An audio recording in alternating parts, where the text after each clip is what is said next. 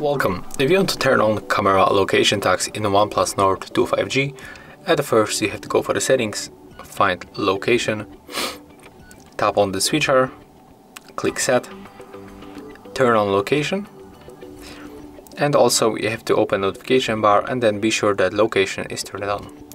Next you have to reset the camera application, but before that you have to accept these permissions. Then just go back, restart your camera application, and then take photo. Right now when you open details, we will find exact location where the photo was taken, and below we can also find the histogram of the picture.